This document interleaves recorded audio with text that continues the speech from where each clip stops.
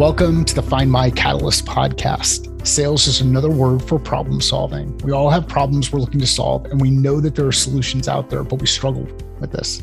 How do we find the solution? Where does that nudge come to help us take the next step so that we can get out there and start solving tough problems? The intention of this podcast is to help you find your catalyst and take that next step.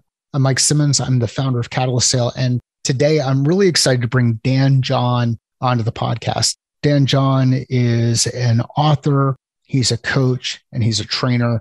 And I hope you enjoy the discussion I had with Dan as much as I did.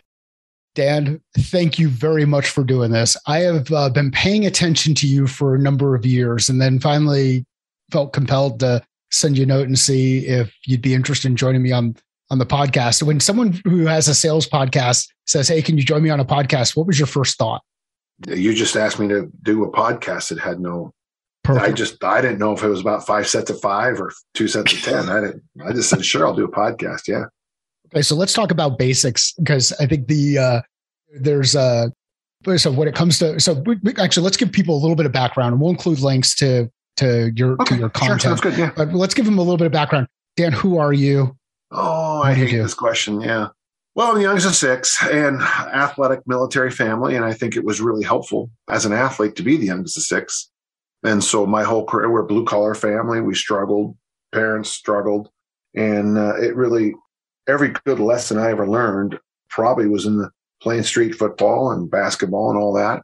None of us did organized sports until high school, because that's when my dad's role. And then, of course, we all had great athletic careers because we didn't start until high school. So there was no burnout. Started throwing the discus in the 9th grade because my hero threw the discus and I wanted to play football, and I was good in football. I was, but weirdly, even though I was very undersized at the time, I was youngest kid in the class, and I'm Irish, so I don't hit puberty until 40. But what was nice is by the time my body kicked in, I was the first person to lift weights. I was the first person to turn the discus. I was the first person to buy discus throwing shoes. So I was always, even though my competition was DNAing me, they were hitting puberty and they were 5'10", 155 pounds of man muscle. By the time I hit puberty, it was lights out. So that's been my athletic career in a nutshell. I'm constantly being proactive. I'm always looking for the edges. Maybe you're going to, our family motto is, it's not where you start, it's where you finish. And my daughters take it very seriously, much more serious than even I do. And I'm a psychopath, and they take it a lot more serious than I take it. So I don't care if my first discus throw was 2 feet behind the ring. And that's what we learned. Learned the Olympic lifts from Dick Notmeyer when I got out of college. Put on 40 pounds in 4 months, clean, no drugs, just good old fashioned, lots of lifting. And then went off, I was the state champion in California, MVP, All-American, went off to Utah State. I was MVP up at Utah State. Had a great Coach Mon, said the best career of any thrower ever, which was great because of throwing school. And then started coaching the next fall in the weight room, and here we are in 2021, and I still love the discus. I still love the Olympic lifts. I still, obviously my academics are something we could talk about another time, but, I've always tried to keep a real balance between my academic success and my athletic success. And so here we are. Yeah. How have coaches made an impact on you and your career and your success? Well, I wrote a book about it called 40 Years with the Whistle, and I've had a few people read it, and it's like, it's a love story to my mentors. The word mentor, I always capitalize it because Telemachus, Ulysses' son, had a teacher and his name was Mentor. And so being a mentor is literally, you're named after a guy named Mentor. And that's why I take that's kind of something I'd love it in 2,000, 3,000 years if they were still referring to Dan. Dan said, that'd be awesome. If it became so normalized that it became a lowercase d, So yeah, my coaches completely changed my life. Starting with my brothers, my dad, and my sister, of course. And then my coaches in 9th grade changed. I write glowingly about the weightlifting program we did in the 9th grade. My high school football coach, Coach DeYoung, was fabulous. Mr. Jacobs, my biology teacher, shaped the way I look at things academically. Coach Lahadi at Skyline believed in me. Coach Mon at Utah State, basically just before he died, mentioned that even though I never made it to the Olympics, I was one of his best athletes. Of course, the level of the Olympics in throwing had risen to a point that if you weren't born, great. And then, of course, my coach now, Dave Turner, is my Olympic lifting coach, and, Mike Brown is my training partner. I still, when I look at what I write about my coaches, I like the point that somebody said that it's a love affair. It's a love story to my mentors. And I can't speak highly enough about them. I think one of the, I've read a number of your books, and some of these are going to come up from different books, and some of them might have been repeated a couple of different times. But one of the ones that you highlighted is how an athlete with a number of fast twitch muscle fibers, if they're born in Canada, is probably going to grow up playing ice hockey. Or that same athlete who grows up in Texas might play football, or they might wrestle. Iowa wrestler, Bulgaria Olympic lifter. Yeah. So how has technology given you, how does technology start to change that game a little bit? Because now you can start to see things that you may not have had the same experience. Okay. You're going to be very disappointed. Oh, good. I'm ready. I go to these college campuses, these pro teams, and I work with them, and I'm impressed. I'm at practice not long ago, and the drone. So 5 guys come out, and they're the drone team. They get the drone to fly up so they can watch bird's eye view of the whole practice. And the athletes have got GPS monitors in their shirts back here to see exactly how much they run. And it's like, that's great. And it's all stuff that a normal coach would have not needed. I'd spend the money on something else. I mean, making sure they go to bed at night would be far more important with most athletes. Technology certainly has its place, but a good eye and 5 minutes of just, what Earl Nightingale used to talk about, get out a pad and paper and write some things down and think, for God's sakes, And I love technology. I mean, look, we're having I think it's a Zoom call, but this is magic. This is the freaking Jetsons when I was young. Okay. This is, and it's so normal and no one notices it. And that's the problem with technology, is it's amazing at first. And then it just gets, well, of course we're going to do that. And sometimes it becomes a little bit too, of course we're going to do that. And, and I'll get people to send me videos and of their technique and the throws or the lifts and stuff. And it's like, God, how come you don't have someone in real time helping you? Because by the time I wake up, look at the video, make my comments, get them back to you. Well, that's kind of amazing you say this, but that was 18 hours old, back in the day, I was getting ready for a weightlifting meet one time here, and I was sending letters back to Coach Dick Notmar, and he'd send a letter back as soon as he got it. So, there was an 8-day lag. So by the time I got the letter back, I was already a week ahead doing something else. Yep.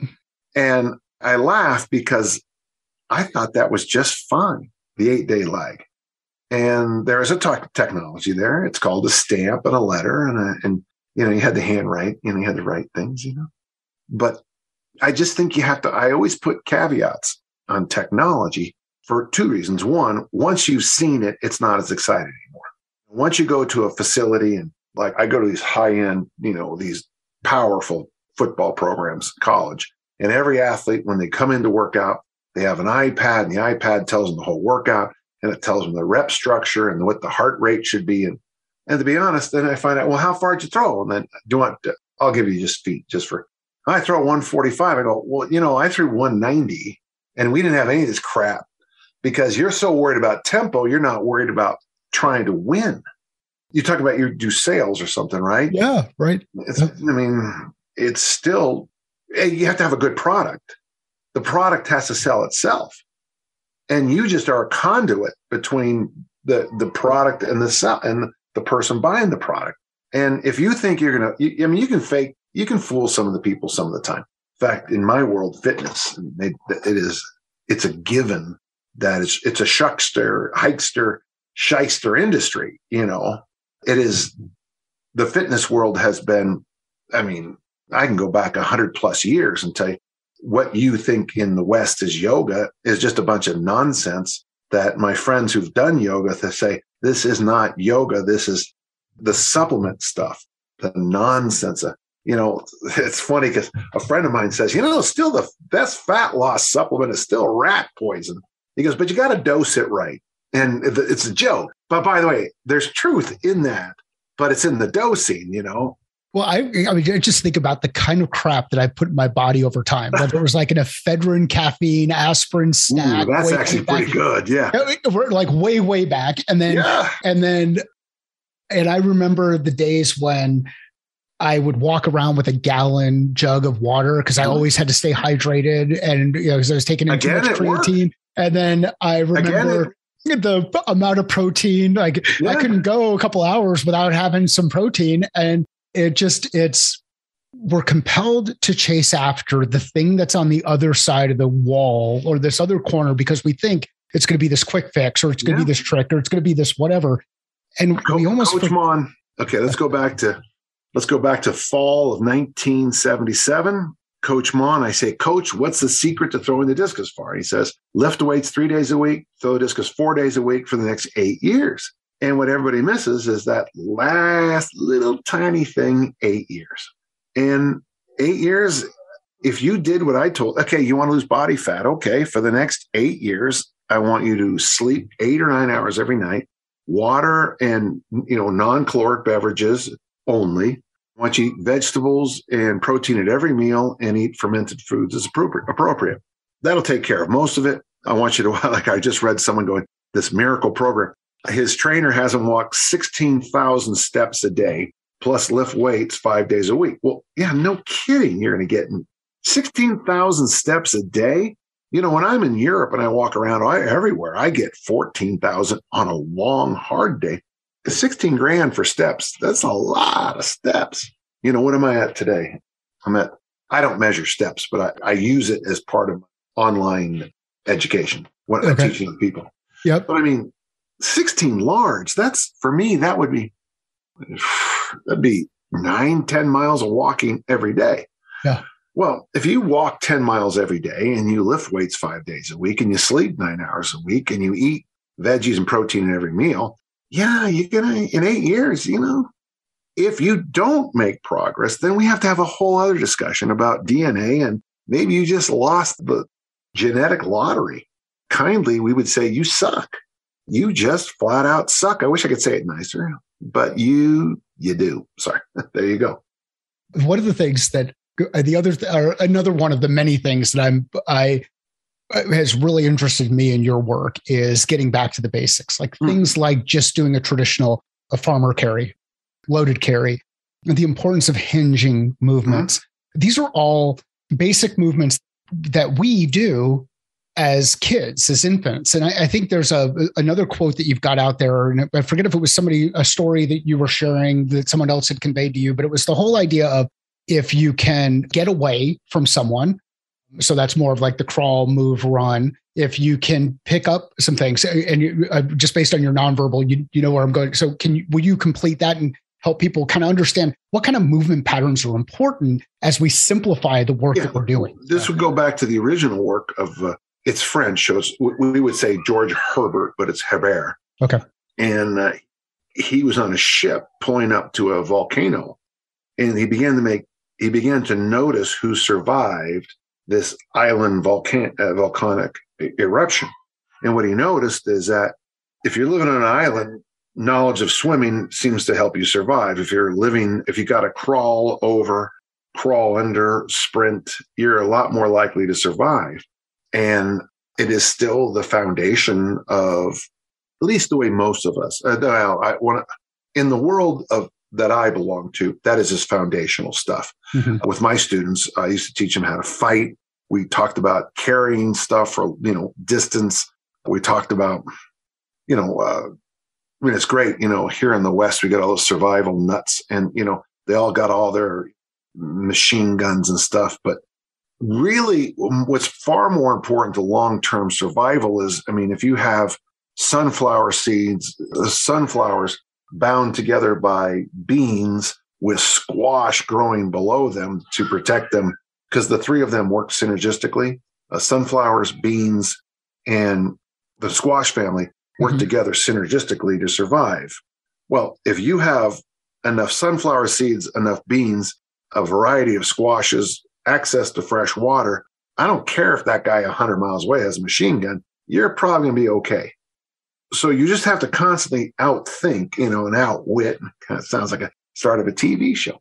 Yeah. So those are the basics. When I break things down, I break them down in two ways, if you don't mind, Mike. Yep. I break the weight room down as push, pull, hinge, squat, loaded, carry. Okay. So that's the weight room exercises. Mm-hmm. But then when I coached at the next level, then so let's take care of that. Okay. Do those 5 things in a variety of ways. Okay. But then the next thing is I break them down. It's called levels. And so do you ever train face down on the ground, which is called prone? Do you ever train on your back? Do you ever roll? Do you ever tumble? Do you ever do cartwheels? Have you ever hung from a bar? Do you know how to monkey bar? It's called brachiating, monkey bar. There's walking, but there's also sprinting, which is different. And then, of course, it comes down to when the 2002 Olympics were here, I was an administrator. So I had to go to all these with the Red Cross, these disaster preparation stuff. And it's weird because the more disaster prep stuff you go to from someone you can trust, like the Red Cross, not the lunatics. One of the things they talked about is you don't really need to store water. You have enough water, fresh recycled water in your hot water heater to keep you going for a long time. Usually you have about 150 gallons of fresh recycled water, not stored in plastic, which is going to, might not be potable after a few days. The other thing they said is if you have a way to get 90 miles away from where you are, universally, that will make you survive. Well, I have a bicycle with no gears, with a coaster brake, and I got a backpack, and I got another thing in there. So I have this backpack that I bought for $20 that has food and water and some basic supplies for 4 people for 3 days. With that backpack and my little cruiser bicycle, and if I come to a hill, I'll just push the bike up the hill. It'll be terrible going up the hill, be wonderful going down the hill. I'm pretty sure I can get 90 miles. I think I could probably do it in a day. If not, I have a little survival sleeping bag. And we all know statistically that if you survive 3 days in a disaster, generally you survive. Generally. I mean, there's always an asterisk. But I mean, what I just told you there, it gets us back to George Herbert. So we have a listener going, well, that's really interesting. Well, gentle listener, do you know how to ride a bike? Well, no, I don't. So do you want to wait until the disaster hits to learn how to ride a bike? Or would you rather learn how to ride the bike today? The great story I quoted a lot. I always heard it came from India, but I won't waste the whole time. But when's the best time to learn how to swim? Well, before the boat sinks. Sure. Yeah. And so much of general life is just these basic, simple, kind of like stuff you should have learned by the time you're 5, 6, 7, 8. Just stuff you should know. I mean, I took judo as a kid and I learned how to tumble, and I teach every one of my athletes how to tumble because at my age, the most dangerous thing in my house is the floor. The floor can kill me. In fact, I just talked to a friend, literally, it would have been about 2 hours ago. I bumped into her and her mom fell and broke her hip. And of course, we know once you fall at a certain age and break the hip, the clock starts ticking on when we're going to put you in the ground. And I didn't say it to this person because that's never something you want to hear. But for me, the most dangerous thing I can do is slip and hit the ground hard. So if I slip and I tumble, there's a chance, I might get bruised and I might feel crappy for a couple of days, but I won't break anything. And that keeps my timeline where I want it to be. The thing that is fascinating to me, but also frustrating at the same time, is we tend to, whether it's in fitness, and that's not my area of expertise other than I'm a gym rat and I can do the meathead movements. And, so any of the meathead movements I'm really good at. And that was kind of the extent of how I would lift. And now I've kind of shifted after reading some of your stuff and Alan Cosgrove stuff and Pavel's stuff. And you get into, it's amazing what you can do with a kettlebell and how you can really put yourself through a really good workout with a simple piece of equipment. But it seems like when we're leading others, whether leading in fitness or leading in business, we lose sight of the basics and get caught up in this what's new, this what's next. And what it feels like is we kind of chase that next what's new, that next what's next. When if we actually spent more time and focused on the fundamentals, we would put ourselves in a much better position to be successful. Is that fair? That's that's everything. That's all I know is what you just said. That's all I know. If you come and train with me, like today I did squat, clean, front squat, press, push up, hanging leg raises, and then a walk. Now, maybe the Olympic lift, the squat clean is fancy, but nothing I did. A normal person watching me train would be like, yeah, that's the 1960s workout. Right. And it worked really well in the 1960s, and it works really well in 2021. So my workouts are, push-ups and overhead presses. Push-ups.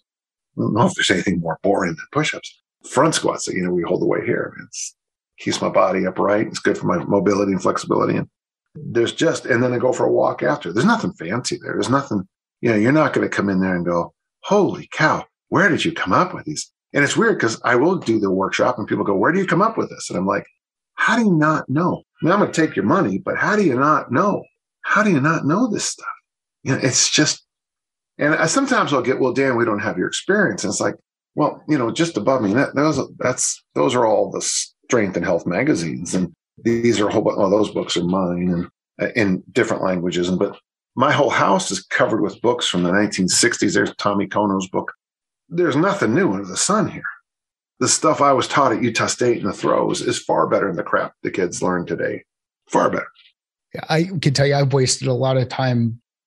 Probably on a preacher curl bench when I was a kid. I don't know that was really anything more. I would have been in better shape had I just done pull-ups. Pull-ups, absolutely. Yeah. Chin-ups, hands this way. Yeah.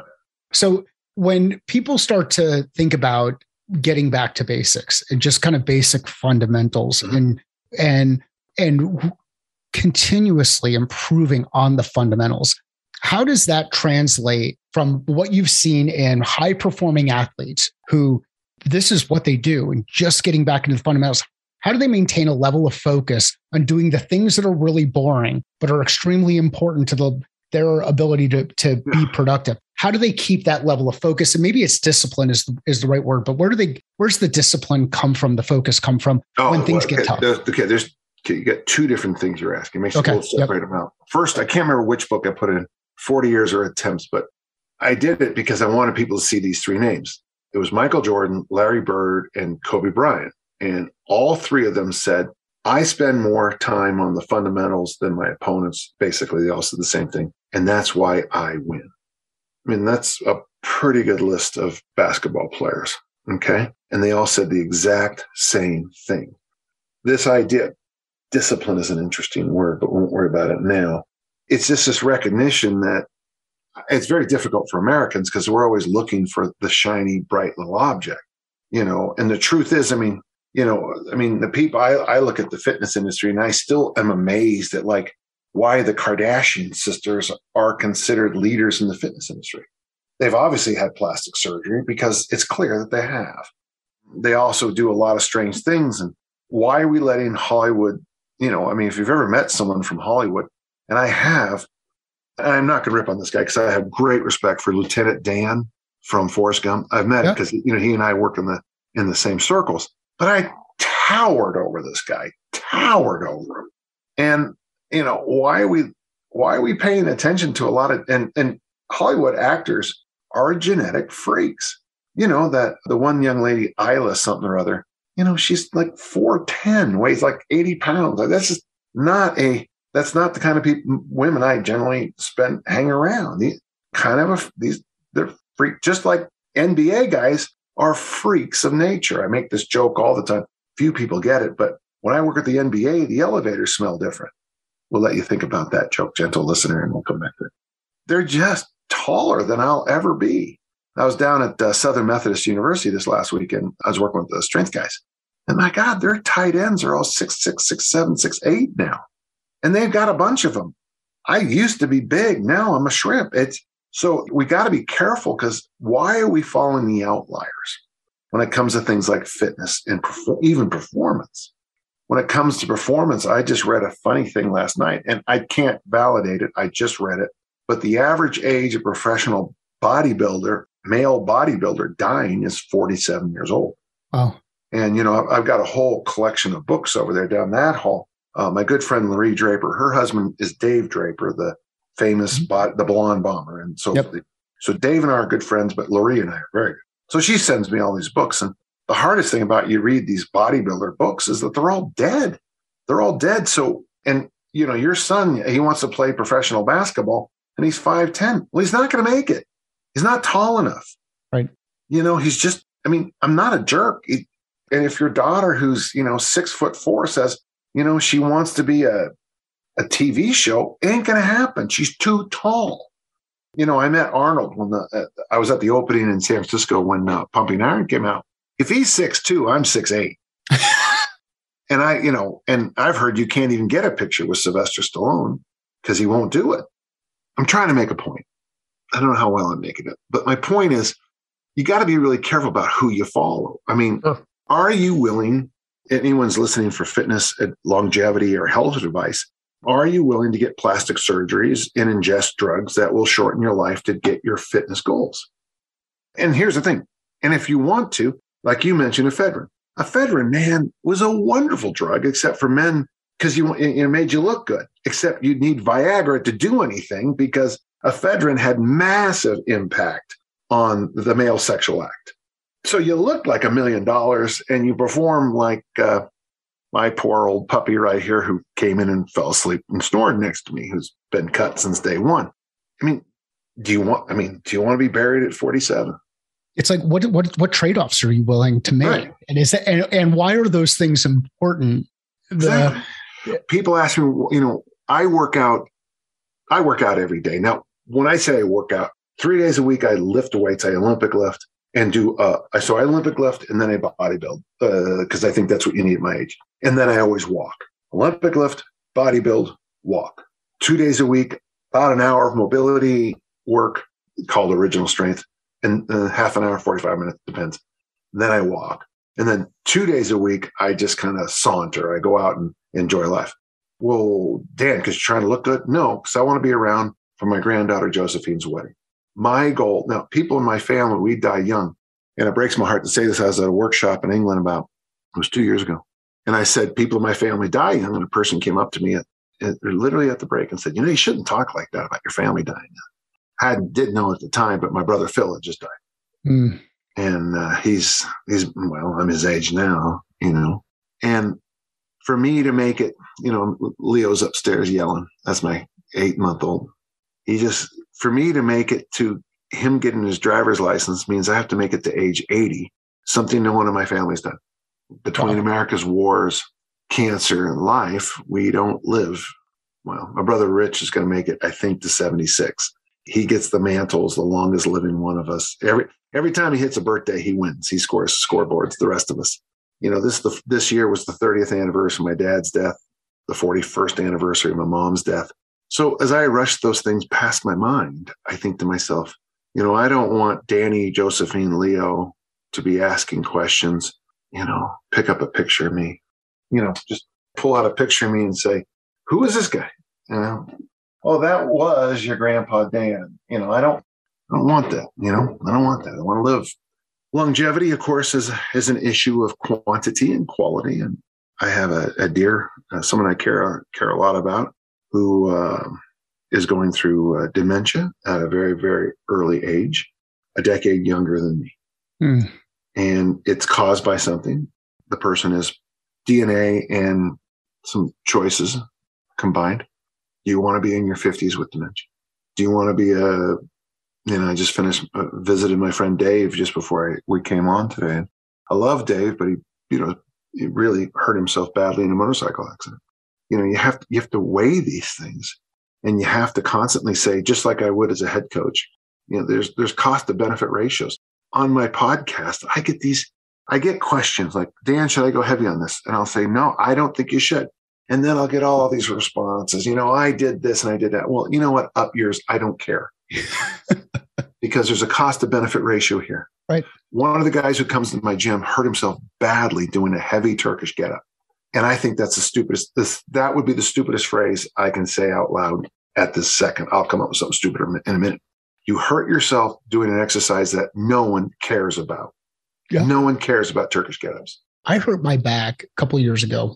And the only thing I could go back to that I did was I was listening to I forget who it was, but it was the guy I think it was the guy who's over at Nike was on a Tim Ferriss podcast, and he was talking about doing Jefferson curls. And I did a loaded Jefferson curl with a 135 pounds. So 45s on each side on a plyo box. And the absolute stupidest thing that I've ever done don't sell yourself short. Don't sell yourself short. You've done dumber things. I had to crack from a gym perspective like that. Like I had no business doing that. It made no sense to allow my back to arch that way. It's not the technique that I've grown up. It didn't make any sense. And to this day, I still have that same pain that comes in and revisits me from time to time on the lower left side of my back because I was doing something stupid. It wasn't worth the benefit. And I don't even remember what the benefit was that I thought I was going to get out of doing that thing. But I knew, like, technique wise, and anybody who's ever deadlifted anything. So a Jefferson curl is kind of like a stiff legged version of a deadlift where if you saw somebody doing that in the gym, you'd go up and tap them on the shoulder and say, please don't do that anymore. You're going to hurt yourself. Yeah. That's how I hurt my back. And when I'm doing my podcast, on my own podcast, I'm answering questions and I come up with this constantly and I get such pushback, but it's like I started lifting weights, and I started lifting weights in 1965. I started taking them a lot more serious in 1970. It has opened every door in my life. I have done a lot of stupid things. I've been injured. And here's the thing. I'm fine with getting injured in competition. I've been hurt Olympic lifting in competition. I got hurt real bad playing American football. I got hurt doing this and that. But when I hurt myself doing something that I can't defend. And it was interesting. I did this workshop. I was talking to the Southern Methodist coaches, and one of the coaches came up after. He goes, you said this thing, and it just leaped out to me. And it's like, I knew what you're talking about in the push, pull, hinge, squat, loaded carry. I understood your concept of levels. I understood everything. But when you said, can you defend it? So when I'm putting a program together with somebody, this is mine, just pretense. So I'm working with you, Mike, and push, pull, hinge, squat, loaded carry. So you got that back injury. So we're going to slide you. Instead of doing this, we're going to do hip thrusts because hip thrusts are a lot easier in the lower back than this. And then at the end of it, I'll say, okay, let me explain to you why you're going to do one arm overhead presses with that bad back. Okay. Because one limb supported by a whole trunk and two legs, a little safer. We're going to do TRX, or suspension trainer, rows, Ys, and Ts, because there'll be no pressure. We're going to do hip thrusts, and I'm going to teach you the goblet squat, and then we're going to move to the overhead squat. And you'll be like, the overhead squat, I need a lot of flexibility for that. And I'll go, nah. And then we're going to do suitcase and farmer walks. And I'm going to probably have you do some hill sprints because there's be no loading on your lower back on hill sprints. Defended everything. This is making this up, but I just defended everything I just said. And if you get hurt, and it happens, training with me, and it could happen, I'll be able to say, okay, here's why we picked the TY, the Y exercise. This, and maybe a physical trainer, a surgeon might say, oh, okay, that makes sense. Okay. What I didn't know is that this problem had, the leg bone's connected to the ankle bone's connected to the hip bone's connected to, that. I've heard the song. Yeah. So you have this injury over here, but over time that injury had, kind of cancered itself into a whole bunch of other places, because that's what happens with good injuries. You break a toe and all of a sudden your lower back hurts. You tweak your knee and your shoulder goes out. And by the way, gentle listener, that happens a lot more than you think. If you want to really mess up your kid's throwing arm, put them in really, really tight shoes and get a bunion or break a toe, and their throwing motion will go to hell. It is, and I think it was Alan Cosgrove. It might have been Mark Verstegen. I forget where I first started using a TRX, but I had no idea that a single arm, single leg pull could fire my glutes. And I didn't understand how that would functionally work, but I've had a problem with getting my glutes to fire, doing, just things that are a little bit more quad heavy kind of stuff. And I'm sure there are a lot of people out there thinking, wow, we've really gone a little bit too deep into discussions around fitness. Hold up, gentle listener here. I'll just tell you to do it. So I want you to stand on your left foot and then take your right hand, and don't worry about the right leg. Just let it swing away. Take your right hand and touch your shoelaces and try to hold that as long as you can. Just do it once and tell me about the next day where you feel at, because it'll get you sore as hell. Because most people don't use their glutes. That's why. And it's fascinating what happens when you can actually get them to fire, and you feel what happens when they fire, and you start to realize how important the chain is. And with that chain and the tie-in, as we go kind of back into the business and broader execution pieces, the things that we do, similar to what Dan had talked about before, the actions that you take have consequences. The actions that you take have consequences. They will impact other things in the chain. I ran into an issue about a year ago. I was just walking the golf course a lot, playing a lot of golf, walking every day, wearing the same pair of Vans in 110, 115 degree heat. So not a lot of breathability in those shoes. And I got just this nasty case of athlete's foot and debilitating, to the point where the pain was so hard what I would plant on my follow through that I was trying to overcompensate with something else. And I knew 2-3 holes into it, I quit. I walked off the course because I was going to do too much damage to my knee, because of my knee on my other leg, because I was trying to protect something on the other side. So be careful about what you focus on and what you do, because it does have consequences as you go through it. I mean, I just see it with a bad night's sleep. I mean, it takes one bad night's sleep and it throws, I mean, as an Olympic lifter, a bad night's sleep will throw the timing off. And so you have to, if you look horrible coming in, you broke up with your girlfriend, I don't know, a million. You had to take your kid to the airport at 4 a.m. to go to Hawaii. And we're not going to Olympic lift today. Today we're going to do front squats, and we're going to do stuff that doesn't have a lot of high-end neurological stuff going on. Stuff is a very important phrase as a coach here, folks. It's got to be, you got to ratchet it down a little bit. You're absolutely right. How important is recovery? So like when you're talking about ratcheting down, like how important is recovery in life? Like you mentioned earlier about if you want to burn body fat, get 8 hours of sleep per night for 8 years in a row. Like what's the recovery? How important is recovery? So, Maffetone does a great job with this. Training plus recovery equals progress. Okay. And where I see most people drop the ball is on recovery. It's easy to train hard. It's hard to recover hard. So I want you to be the most, and I have this phrase I tell people, normal people, I say, tomorrow we're going to have the hardest workout of your life. And it's going to be so brutal. We're just going to go after it. Push, pull, hinge, squat, loaded carry, and we're just going to go to the max. But today, I want you to move better. I want you to feel better. And then when we get to tomorrow, we say, okay, tomorrow you're going to have the hardest workout of your life. You're going to do this, this, and this. And literally tomorrow never comes. Every day, I want you to move better, feel better. It feels good to feel good. And if you move good, you look good. Somebody told me I got to quit saying good all the time. And it's like, well, shut up. I'm a Fulbright scholar. So the recovery, so let's see, just looking around. So, okay, here's a recovery tool. I mean, here's one. This is my little neck one. They vibrate. It's that one. Now, I've got a sleep mask over there because I meditate every morning. Just outside that door right there is a sauna. My walks are recovery walks, even though they also burn fat. They're recovery walks. I do attempt to try some supplements to see if that will aid in recovery, but the best supplements I know for recovery are water, protein, veggies, same supplements I would tell you to take for fat loss or muscle gain. But it's, okay, I'll tell you a good example. Yesterday, I did a really long sauna yesterday, and I have skin lotion in there, and so I've got this that's getting powered up. There's my Bluetooth speaker I have to repower it up. It goes for a long, long time, and then it dies. And then sometimes I'll listen to something motivating, like something from Earl Nightingale, and sometimes I'll just listen to music. But I spend time in there, and with the lotion, I kind of try to rub those parts. I actually look for hot spots in my body. Mm-hmm. And it's interesting because I know when I'm training right is I can go through all the areas. For me, as an Olympic lifter, this area can get a little bit hot.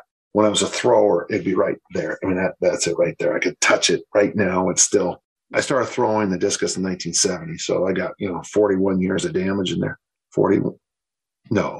not 50, 51 years. Okay. You're getting old. 50, getting old. Yeah, 51 years of discus throwing in there. So, that's more, I mean, I can tell I'm right into the joint there, but I can probably do some soft tissue work and I just explore. I just kind of explore. I touch things and I try to gently rub them out every so often. I don't like masseuses, no offense to them, but that hour and 15 minutes is not near enough time to cover everything. I love pedicures, especially a place we have over here in Murray, because they do a long, besides the fact that I think the care of your nail beds is an underappreciated area for health. If you get an infection here, every time your heart beats, it goes throughout your whole body. If you get an infection here because you don't floss your damn teeth, every time your heart beats, it goes around your whole body and it destroys your cardiovascular system. You can run a marathon every day, but if your teeth are in terrible shape, you can't outrun all that crap going through your heart, through your cardiovascular system every beat. So take care of your nail beds. So one of the ways I do it, every so often I get a pedicure, toenail, tails fixed. Sure, yeah. But then they also spend quality time rubbing my calves. And that's when I realize how much I carry stressfully in my calves because I walk so damn much, I don't notice it. So they'll reach and they'll go like this. Well, okay, that's good. That's good. What does the trigger point stuff actually do? So for someone who's saying, okay, we're talking about massage, we're talking about finding some of those points, whether it's in your shoulder, we're talking about the discus. We're dancing on voodoo right now, Mike. Is it? I think the body inflames in different reasons for a whole bunch of reasons. For example, the biggest mistake you can make when you do an exercise is the next day say, oh, I'm sore here, so it must be working that muscle. Just like shin splints, we have no idea. We still have no idea what DOMS, delayed onset muscle soreness, actually is. So for me, it's like saying, well, what causes, delayed onset muscle soreness? Well, exercise. Well, see, yeah, we know that because it was almost in the definition. We still don't have a good answer about what shin splints are. We don't know what they are. And someone will say, you're going to get someone going, well, I read a thing that says it's this. Really? Well, my PT, the guy who comes every Thursday, he says, oh, yeah, it's a rare week that someone doesn't come out conclusively and state what it is, and it doesn't follow up the next week. But trigger points, this idea. Now, there are two that and our reason is this, if you've never bench pressed before, Dick Montmeyer, my coach, would take this and he'd just jab you right there. Right there. And if you're listening to the podcast, but basically, if you've ever done this with a bench press or push-ups. A lot of push-ups, it's right in between your shoulder and your upper chest or your upper pec. If there's that point and it because you felt it there. If it were going to work. Yeah.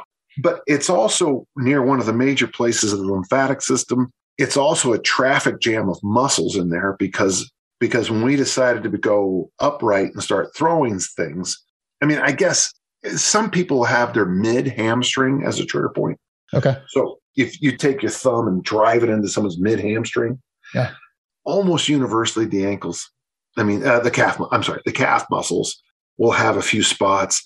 And often there's a trigger, and you know how the foot has three arches. You got the toe arch right in the middle. Okay, so right behind the toe arch, and there's like a little spot there that just makes most people jump. It could simply be that these are just loud places neurologically.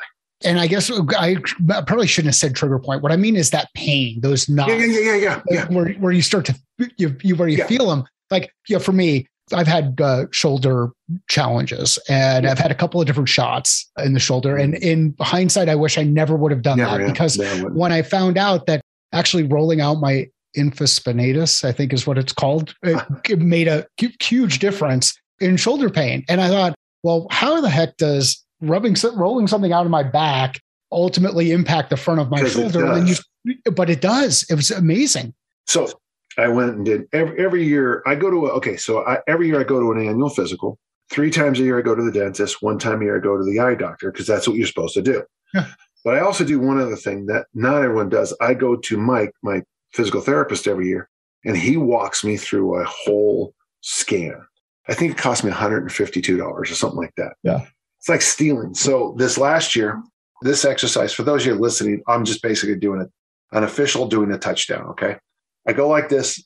I shrug. In fact, it just popped again. I heard it. I pop it up and that's it. That's $152 worth of knowledge I just gave you, because that is the exercise that relieves my issue in my shoulders. But awesome. When the hand goes up in the back, yes. Well, what about this? That's very good. That didn't help my shoulder. But yes. Over there in the blue, yes. No, that didn't help me. No, thank you. No, that didn't help. What helped me, by going to somebody who knew their stuff, they gave me one exercise that I do every day. I also hang. I hang as part of my I hang for 30 seconds, and I sit at the bottom of the goblet squat for 30 seconds. That's my 1 minute mobility thing. And then I do that exercise. Sometimes it pops. It's popping less and less and less. But that's why you don't just go to someone who's going to, test your chakras and see if your yin is in line with your yang. You go to somebody who knows their stuff. Oh, by the way, goblet squat. Do you know what a goblet squat is? I do. Yeah. Who invented that?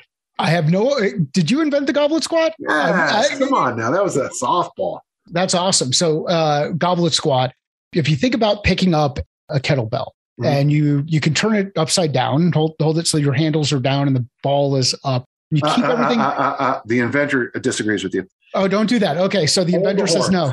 Hold the horns. Don't flip it upside down. No, there's a funny story about that. One of my interns who, let's just say, supplemented with herbs every night, went to a very famous gym, and the guy said, explain the goblet squat. He got it wrong. But one of the first pictures ever of a goblet squat was wrong. And that's why it stuck.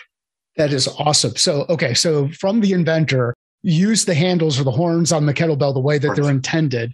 Keep that kettlebell up nice and tight and just sit back in your squat position. Push your knees out with your elbows. Push your knees out with your elbows. Pushing your knees out with your elbows actually is what I say is the goblet squat. So what does pushing your knees out with your elbows do for you? Have you done it?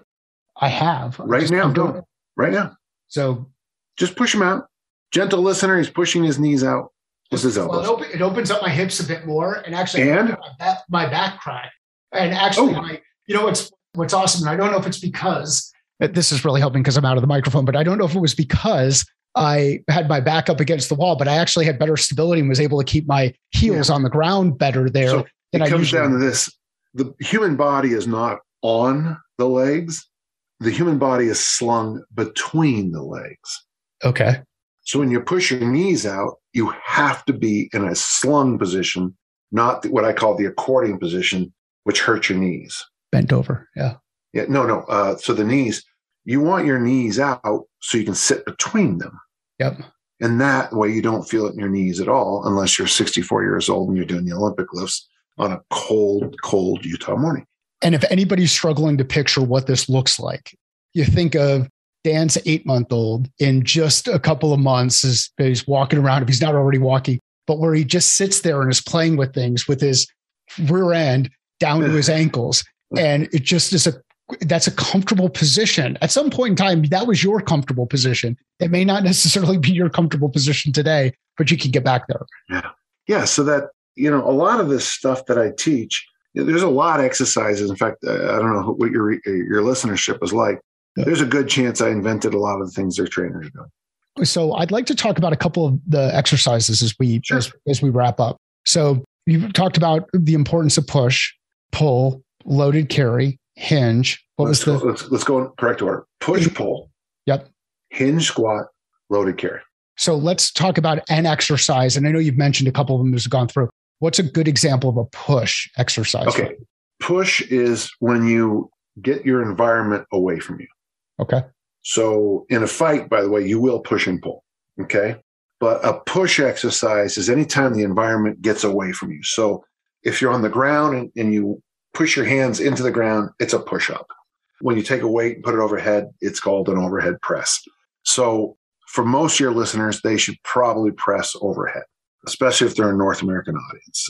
Overhead is, especially after about age 20, you might never want to do push-ups and bench press again. If you spend a lot of time at your desk leaned over, you definitely want to do overhead presses, no question. For pulls is when you embrace the environment. If the thing is above your head, you're bringing the environment closer. If it's here, you're bringing it to you. Why go over the head instead of in front? Yeah, because first off, for athletic performance, bench press is almost worthless. But Most North Americans have really tight pectoral muscles, and doing more push-ups and bench will just tighten them up even more. That's where they'll get that kind of hunch where my shoulders are rolling over. So get comfortable with getting the shoulders back and doing more of a pull. Do you think about it the same way, Dan, when pulling in that same plane? Is it better to pull overhead? Now, on the pull, for most North Americans, I have them do the horizontal family. Okay. So the rows. Yep. And what I want on every row is I want you to put your thumbs in your armpit and pause for a second or two. Longer pausing with your thumbs in the armpit, even better. And with your thumbs in the armpit, if you even bring your elbows close together, what you'll do it for me right now. Put your thumbs in your armpits and now bring your elbows together. Oh, wow. Together. Yeah. Yep. What'd you notice? Tighten. I won't be able to name the muscles properly, but in the middle part of my back, my rhomboids are definitely tighter. So they're more activated. Yep. When it comes to Hinge, there's an exercise, Brett Contreras, really, I'm giving him full credit, even though it was around before, and there's no question. When I was at Olympic Training Center in 84, they taught us the pelvic tilt, which is hip thrust, the glute bridge. But the hip thrust is probably the best hinge for most North Americans. And I can't describe it, so don't worry about it. Or a deadlift, a rack deadlift. I like the bar to be at least to either an inch below your knees or an inch above your knees when you deadlift. So you don't have to pull the weight from the floor. The bar is where it's at because of 1930s metallurgy. There's no logical reason for it to be that height. In the squat, I don't believe that the load of squatting is important. I think the movement of squatting is important. I squat every single day. I don't go heavy every single day, but for mobility, and honestly, if all your listeners did was the goblet squat, everyone would be happier in a few weeks. And then loaded carries, that's when you pick something up and you carry it. I've got a question on the squat. And we'll include, this will be one of those interesting ones where we'll include pictures and links to a number of different places so you can see these. Just link it up to my YouTube channel. Yep, we will in the show notes. So I started doing overhead squats. And overhead squats. And really felt, one, it challenged some of my shoulder flexibility as I was going through. But what I felt like I was doing, I felt like I had more comfort and more control in the movement than where I might have cheated with a traditional back squat. Why is that with the, what's happening? This is something not everyone agrees with me, Mike, but I'm right. So let's move on. Perfect. I don't believe in teaching the back squat at all. We start with the goblet squat. The next exercise is the overhead squat. And then I go to the front squat. Okay. If the athlete needs more mass, then we go to the back squat for mass building. But if you start with the back squat, with the weight on your back, you'll never learn the front squat or overhead squat because you won't have the mobility and flexibility to pull it off. So when you do an overhead squat, it is total body tension that you can't hide from. Mm-hmm. With back squats, do I even grip the bar when I back squat? I might even have loose fingers. Sure. But overhead squat, I'm locked and loaded. If you talk to me while overhead squatting, I will swear at you after I get up off the ground because the bar knocked me out. With back squats, I can carry on a conversation up to rep 30. I'm a huge, so goblet squat, overhead squat, front squat. Why the progression to front squat after overhead squat? Well, because then you need it gives me some time to teach the flexibility of the wrists. Okay. Some people need it and some don't. Dick Knottmeyer just went, this is the way you're going to do it. And so I was in pain every day for months until it just stopped. But because my flexibility has disappeared in my shoulder and my wrist, I've gone to just kind of holding. Yeah. How old are you? Up in front. 47. Yeah. 47 was the best year of my career as a discus thrower, by the way. So what you're saying is there's a chance. No, what I'm saying, I guess, is I'm 64 now. When is that flexibility going to come around? What year do you think? I have no idea. It feels like it's getting worse and worse. So, Mike, do you think this flexibility is suddenly going to get better when you're 60? Probably not. No, it's not. So work on it today. Mobility, the free movement around a joint. Flexibility is a neurological trick. We don't care about it. But mobility goes so quick. That's why I like exercises with built-in mobility work. The overhead squat, the front squat, built-in mobility work. Actually, the kettlebell swing, built-in mobility work. Yeah. So, and I jumped in front of you. I went back to the squat as you started talking about loaded carry. When you talk about loaded carry, what should people envision? What's a loaded carry? Well, this comes from the family of carries. I came up with the term loaded carry because of the way we were doing them. But then after that, loaded carries just became the way we now say it in this field. So if you ever see the word loaded carry, that comes from something I wrote in 1999, and it just became part of our language. It's just funny. To me, a loaded carry is when you add something to a carry. So a heavy backpack or a sled or something like that. So if I have a sled around my waist, the cover of that book, okay, I'll have to fix that after. I don't know why anything fell.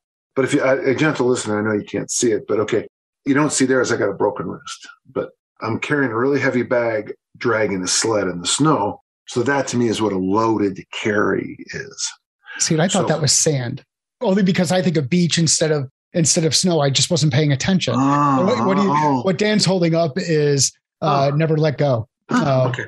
So a carry, the basic carries, these are the ones I'd recommend. The farmer walk, that's when you pick up 2 weights and you walk with them. You'd be surprised how strong you are, gentle listener. Sophomore girls in high school can do 85 pounds the first workout. I'll go to a gym and I'll see a guy using 20s and I'll be like, oh, what a waste of time. Suitcase carry is when you just have it in one hand. According to Stu McGill, it's the best loaded carry there is for what it does to the back. From there, there's also things in gyms now called prowlers. It's like basically it's like pushing a broken car. And I think there's great value in it. And then, of course, I'm a big fan of carrying heavy bags because it builds up what I call anaconda strength, which is that internal pressure. Yeah. And I'd be honest, if you don't know how to squat, just pick up a 100-pound bag, walk 10 feet, and then just do a squat. And I guarantee you'll squat perfectly if you're holding it like this. If I could do it all again, I don't know if I would have come up with the goblet squat because I'd have been doing the bear hug carry squats. Would you? Yeah, because and the more work I do with the military, the more I realize that it's just an easier way to teach squats. Would you have been able to push out your legs with your elbow and that kind of like what I'm thinking? No, it doesn't matter because stand up. Yep. The weight's right there. Right there. Yeah. I've got to get my knees extended out of the way. You got a bag coming down and you got a body coming down. So you got to get out of the way. Then, of course, from there, we can combine them in all kinds of different ways, do all kinds of interesting things. But, there's a program I give to people. You hold a push-up position plank. You do some TRX, some suspension trainers, rows or T's. You do some hip thrusts. You do some goblet squats. You do some farmer walks. And I tell people, you will have the most successful clients in your area by doing those things. And they're like, well, what about all this fancy stuff? It's like, well, yeah, that's fine. But it's like what the late Coach Bojack told me. I was looking at where he ran the Veer offense. And one day I said, what's the secret? Because I love asking, what's the secret? That's one of my favorite. Or what's the one thing? I love that too. He turned, he poked my chest like this. And he said, you're the problem. I go, what? He goes, yeah, you can't get bored. The athletes aren't getting bored. We're going, on a bad season with his team, they'd go 9-1, 9-2. They're not bored winning 9 games. They love it. They don't mind. It's weird. He told me one time his perfect game was 28-0. A week later, he sought me out. He said, I was wrong. The perfect game is 21-0. And we take a knee going into the end zone to finish off the game. Because in other words, they got the ball. They ran through an entire quarter and you never touched it. You were 3 and out. They got the ball. They ran the ball down your throat for a quarter, halftime. This idea that you try to get a team to only have 2, 3, 4 possessions in a game and win. Oh God, I love that stuff. So you're talking to a guy who's an Arizona State fan whose team lost both times they were in Utah earlier this year because they just were not prepared to go up and play up there. So the idea is I'm going to put my finger and thump you on the chest, Mike, and say, you're the problem. I don't want to hear about if your clients, all your female clients show up and they're all at 19% body fat and they are, they're all doing booty pictures and they're all feeling good and, they look good. They feel good. Ain't no one going to bitch about the programming. If all your guys are at, 9 to 14% body fat, the guys who are 64 look like they're 44 and they feel good. Their waistline is half their height and they're ripped and they look good and ain't no one bitching about programming. But that's the problem. You is the problem. You can't get bored. And that's a tough lesson. That's coaching 101, man. So, Dan, this has been an absolutely awesome conversation. One of the other things you taught me is that the word essay means attempts. Attempts, yeah. And that is, I had no idea. Had I known that when I was working my way through school and writing essays and realized that was the background on it, maybe it would have been more engaged in each of the attempts that I've that I would have made back then. And as a teacher, I got to say, we don't do a good enough job. So this is why, I mean, one of the reasons, I don't know if I mentioned this, but I retired from teaching at the collegiate level. I still teach at St. Mary's, but I'm a lecturer. I'm a lecturer in strength and conditioning. But I got away from the academic job because I was so tired of my students cheating, constantly cheating. Cheating is, I would say, epidemic, but it's even bigger than that. I mean, and what they don't understand is that my job is not to give you an A, B, or whatever. My job is to get you to attempt to better yourself and struggle with this thing and whatever that thing is, and it could be A squared plus B squared equals C squared in this class. And it could be the invisible hand in the economics class. And it could be, the Beowulf's 3 great fights in that class. But your job is to have the intellectual integrity to say, okay, I am now going to try to take a thought and swell it out to be part of the body of information. And I say that out loud, and I am the last person I think sometimes in education to believe what I just said. I don't give a shit about your grade. It's like, I have had one time we had 9 straight state champions in the discus that I coached, which is pretty hard to do because it's a yearly thing. I mean, if you have 3 in a row, it could be one kid, And when I kept trying, and people say, why is that bigger? Because they had the national record holder too. I go, why is that bigger? And it's like, because it proved that the system I was doing was working. I could take a young boy or girl and say, here's what we can do. And here's how we're going to do it. And we're going to, and 3 years later, 4 years later, if you take this serious, you could be a state champion. And I don't care how you look. I don't care what your DNA is. Maybe you won't be a state champion, but you, for one time in your life, you will know that you put it out there and you got what you earned. And that's kind of what education is supposed to be. It's not listen, there are classes where I wasn't the best student, but I learned more than the best student. I will put my academic credentials against anybody's. But what made me a great student, in fact, I was just pulling this out the other day because I'm retyping it. This is my first published article. It's on Beowulf. And I guarantee all my classmates in that English class, first off, not one of them got published. Yeah. And number 2, they're all probably miserable high school English teachers, still red penning to death everything any student writes. If you want to make kids better writers write, baby.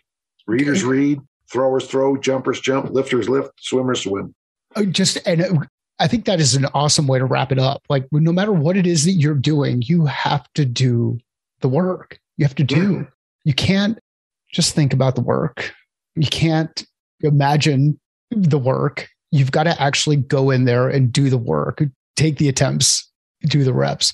Dan, I am very thankful that you've taken the time to chat through a lot of this. We covered a number of different things. I hope people, as they listen to this, they take away a couple of items. One, there's some basic movements that you can go through and do every day, and you will feel better. You will get better. You will be better as you go along. Look good, feel good. Look good, feel good.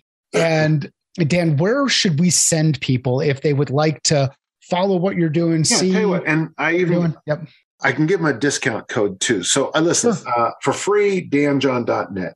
Yep. 3,000 pages of stuff you can read the rest of your life, newsletters, stories about my life, crappy stuff, good stuff, stupid stuff, but it's free. And then there's I don't like the name, but it doesn't matter because this is what the name is. It's called danjohnuniversity.com. And if you use this code, you get basically, I can't give it away for free, but because it's a business and I've got people to pay, but ESPEN, ESPEN, ESPEN will give you about 2/3 off. So one step from free. And in there's a thing called the workout generator where you don't even have to think, folks. You plug in how many days a week you want to work out, how hard, how long, and it just spits out. If you don't understand the exercise, you just press the button and it shows you how. And if that exercise is too easy, you scroll up and find a harder one. If that one's too hard, you scroll that. It is absolutely, you are looking at the inside of my brain. And then there's tons of downloads, book length stuff for free. And then there's a great forum, lots and lots and lots of articles. It's all part of your price. Great forum, a great forum. I really like the people on the forum, and I'm proud. I'm proud to be associated with them. There's some really quality people on the forum. Oh, and then there are some extra courses. There's a bunch for free, and there's a couple other specialized one for like, if you can't go to St. Mary's and take my programming class, it's my programming class. If you want to learn more about easy strength, I got 2 courses on easy strength. I think those are the only 2 there. Oh, and there's a goal setting course, but I think it's really a reasonable price. And we decided to charge it because when you get to goal setting, it's going to sound kind of weird, but you gotta have some skin in the game, I believe, is the Las Vegas thing. If you've ever, I've been at parties the day or so after a football game, as when I coached at a game, and some will be in there and go, why didn't you guys do this? And you just want to scream at them. I'm not going to say that. You stupid. You don't have any skin in the game. All you were was sitting in the stands, or somebody told you about the situation. But the reason we couldn't do that is our starting quarterback had just thrown up on the sidelines because of this thing that happened, and, concussion or whatever the story is. And our backup quarterback isn't Aaron Rodgers or Tom Brady or Joe Montana. Our backup quarterback's name is Tommy, and Tommy will be a very fine neighbor in the future. He'll mow his lawn, and but he's not going to ever be great. And so he couldn't just take the ball and throw it 60 yards. He could take the ball and throw it 6 on a good day. And that's what you got to have.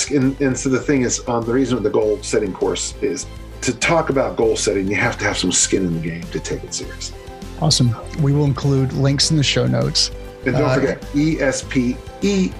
Okay. ESPEN. We'll include links in the show notes. We'll note that in the show notes as well.